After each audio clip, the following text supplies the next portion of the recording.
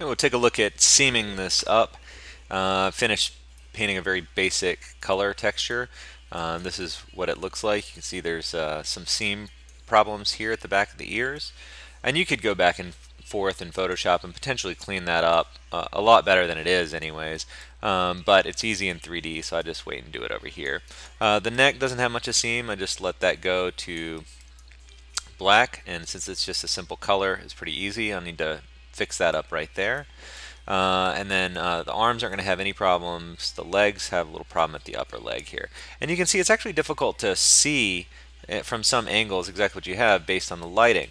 So what you want to do when you're going to do a 3D seam is plug this up into incandescence instead of color. And that way it'll just sort of be the exact color that the texture says it is, and you won't have any lighting contributing to the final output color. All right, so and I will also do something different with the eyes. I'll set up a new material for those, but sharing the same texture. The material would have a lot more reflectivity and specularity than the regular body does. I'll do that after we do the seaming.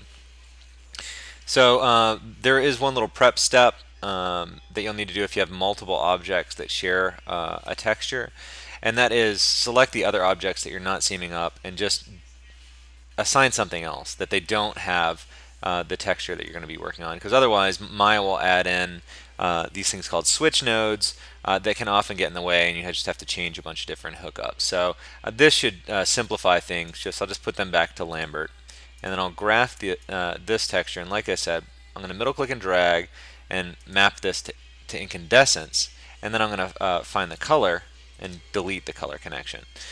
Now what I have is just a fully incandescent texture, and again that makes it really easy to see the seam issues sort of no matter which direction you're looking at this thing from. So I can see very clearly how I have to fix these seams. Alright, so in this case I have just black and white, or off black and off white to use as textures for seaming this thing up. So I'll just show you how to do this with painting, and I'll also mention the cloning way as well. Okay, so I'm going to select this, and I'm just going to go and bring back my interface and maximize this. This way you can see some of the error messages that might pop up, or warning messages rather. In the rendering menu set, go to texturing 3D paint tool and pull out the options here. So here's the first one. Some surfaces have no file texture assigned to the current attribute. It will not work on the PSD, so I need to assign a texture. So this is actually down in the 3D Paint tool, down under File Textures. I want to set this to incandescence. That's what I'm going to be painting on. And then I want to assign / edit those textures. I'll click that, and then it'll ask me what size, what file format. In this case, this is correct. Assign edit, and the brush should change from an X to the thing that shows the P there. So this means painting mode. You have two different modes. You can use the artisan tools or the paint effects tools, and you can paint directly onto this with all of the paint effects brushes. It's pretty neat. But in this case, I'm just going to stick with artisan, and then I'm just going to paint the colors that are actually here. So oh, let me just show you what that did, just so you are aware of this change. We'll go into the hypershade here. It's actually replaced my color connection, or my incandescence connection I had from the PSD to this new file that it's going to save, and I'll show you where to find that in just a minute, but just be aware that that happens sort of in the background. Alright, so I'm going to go ahead and paint this. I can paint either direction, paint this out black or paint it up to white. I'm going to go ahead and select this color, just paint it up to black for now. Choose the brush that allows me to have a nice soft edge, and just sort of brush this around until I get something that I like. Okay, so that's looking pretty good. I'll try to go the opposite direction and see if I can clean this up at all around that corner. That looks better. Okay, so that looks pretty good. Again, this is just a very simple version of seaming this thing up. Back to the black.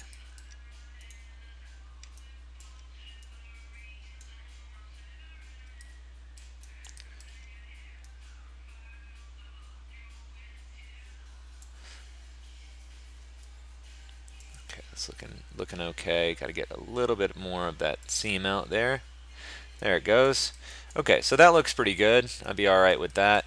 A little bit janky on the inside here, but where it looks really quirky and it's not at a seam, that's something you can address in Photoshop, and I find it far easier to work in Photoshop than it is with these tools. These tools are pretty good and obviously way better at doing the 3D seams than Photoshop is, but at the same time, like I have a hard time getting this stuff to work out really nicely, so I might address some of that issue there in Photoshop itself.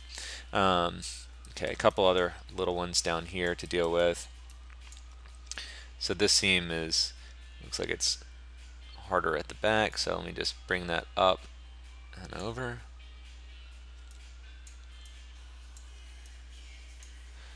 Okay, and of course you can paint with a different opacity. I'll go down to white here. And you could also isolate select this to sort of get it so that you can work on it without having to look through. So I could make a selection like this and then press Shift I, and that'll give me isolate select. And this way I can just look at this thing directly from the side and paint on it this way.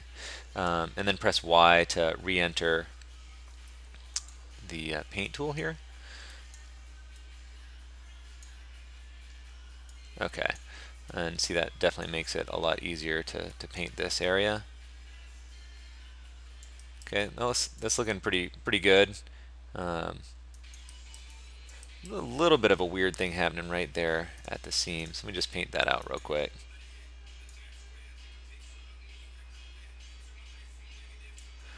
Let's see what we get there. Okay, so that seems to have gotten that. Okay, and then just have nothing selected and press Shift I again, and that'll get you back to this view. I'm just going to maximize here. Okay, so it's really just one more seam. Well, actually, it looks like underneath the arms here, I do have a little bit of a seam I need to deal with. This side won't have it because this is a contiguous area in my UV map. So you can see here those are sewn together. But this, where it meets here, the back of the head right here, little places to touch up. So I'd continue doing this and just clean up the rest of those seams. I don't see any point in doing the whole thing here. I'll just show you what the process looks like. So I'll go back into the 3D Paint tool. This will save by default. So when I click Save here, it'll save out that image as well. So let me just go ahead and pull that up.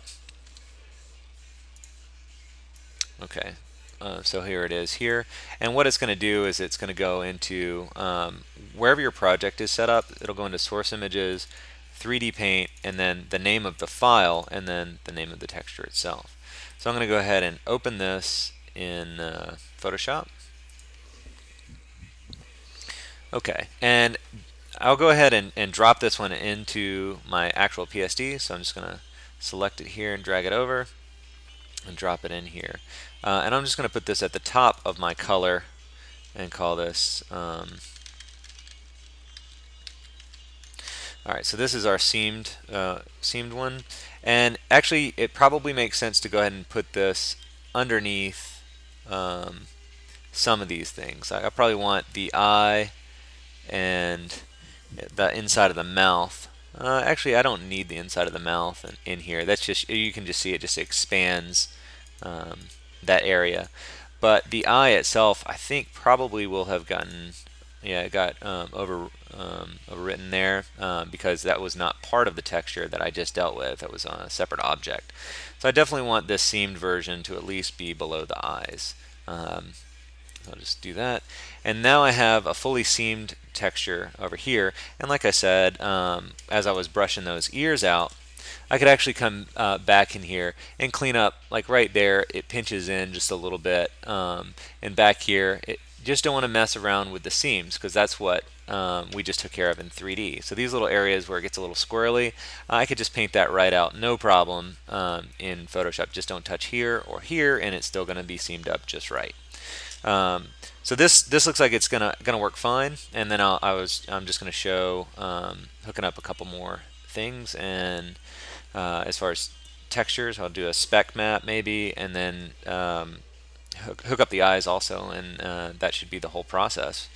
So from here, I'll go back over to Maya and hook this back up to the PSD. So I'm going to open my Hypershade here. And instead of the file texture, which will be hooked up, I'm going to go over to textures here and middle click and drag from bare color to here and choose color. And that will hook this up to color, and then I don't even need this file anymore. So this is the automatically generated seaming file, and it's hooked up to incandescence, which I don't want anyways. Just press delete. So now I have my seamed texture applied to bare matte, and everything should be happy here. So I could go in and clean this up a bit, but that basically works fine. Okay, so let's take care of some of those other connections I was talking about. So I'll create a new material here, another blend. This is going to be my eye matte. And I'm just going to take the eccentricity down, have a really sharp highlight, go up with my spec roll off, and then increase the specular color. I just want this to have a lot of specularity, and it'll have a lot of reflectivity too. When we get around to rendering, we can tune that up. Alright, so I want to use this same texture here. So I can either middle click and drag to an open field over here, which just got covered up, or just middle click and drag to here and choose color. They do the same thing. Okay, so let me go ahead and assign that. Select out my two eyes, middle click and drag up, or right click and drag up rather, and that'll just give the eyes a nice high specularity. So that's the way that you typically want to work with these file nodes. You'll use one texture node to drive multiple materials that are driven from that texture. So you know, the eye is, there's no reason to create a separate texture for the eye. It all fits onto one map, and I just want to feed a different material with that. So there are other places where you would choose to do something different, like the nose, for instance. I want the nose to be a little bit more reflective than other pieces, and I'll do that with a spec map, which I could have done here. I could have done the spec map on here, and that would change the specular color. But I would have to do other maps to change the eccentricity and stuff like that. It can just be more of a pain. In this case, the eyes are just easier just to do like this. So that gets me my basic underlying color texture. And then probably the next step I would take on this guy would be adding a little bit of texture to this. And you can do that multiple ways. I have this this spec set up here, which I can just move up here. It's just a really basic fur texture I got online. You might check places like cgtextures.com, have a lot of really high quality images. A lot of them are already tiled. So this was a tiled one. I just took it out to black and white and threw it into a spec map. But I might want to actually use that in here on my color. So I'm going to go ahead and grab this and then just alt click it and drop it above the seamed version there, and then I'm just going to choose difference on this, and that looks like it's probably going to do me okay. I don't want it to be nearly this bright, nor do I want it to go over the nose or the mouth, so I am going to go ahead and drag those above the seamed up version, and that ought to fix that problem. So now the eyes, the nose, and the mouth should be whoops, I need to go above it. Hair free. Looks like that worked well. And now I just want to grab this guy and maybe take his opacity down to something a lot less severe. I just want a hint of the texture in there. I don't want it to be a super dominant aspect of this. So even that's probably a little too high, but maybe 25% looks good. Go ahead and save that. And I should go ahead and mention that there are some things that don't work well with Maya as far as PSDs go. Let me see if this one works. If it does, then that's great. But if it doesn't, I just want to mention and show you how to fix that. So I want to go ahead and update this the same as I have been. Back in here and just double click to bring up the attribute editor. You see that it's thinking about it. And there it's refreshed. I think I went a little too subtle potentially on that. I can't even hardly see the effect of it at all. So I'll head back over here and just up this to maybe 50% just to see what this looks like.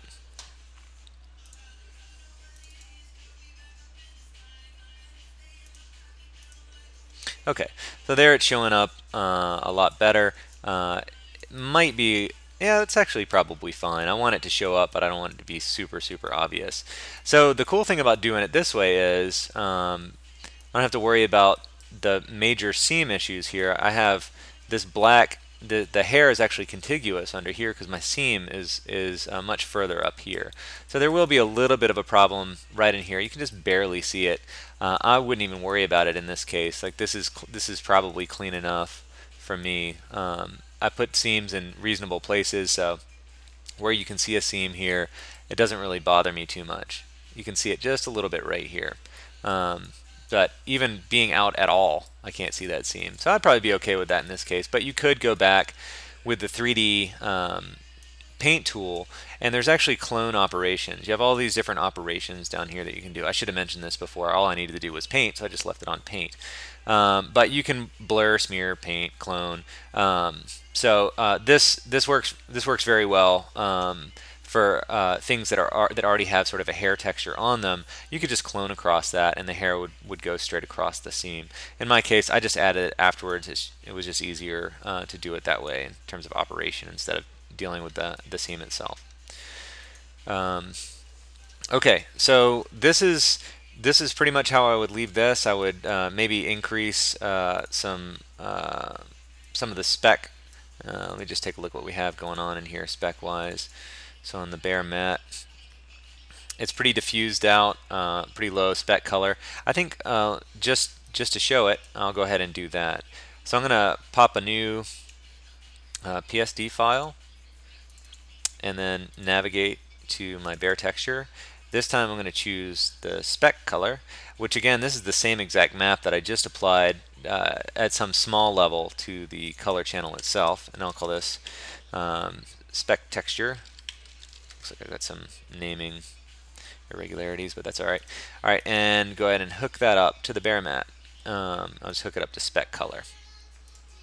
And that should stick the hair, in this case it's maybe my specularity is so low that it's sort of dropping it out a little bit. You see the effect a little bit in the darker areas. As the light casts over, you see the hair a little bit more pronounced, which is a nice effect. It's just sort of additive on the hair that's already there and visible. I think what's happening here is the white's just sort of blowing out past that.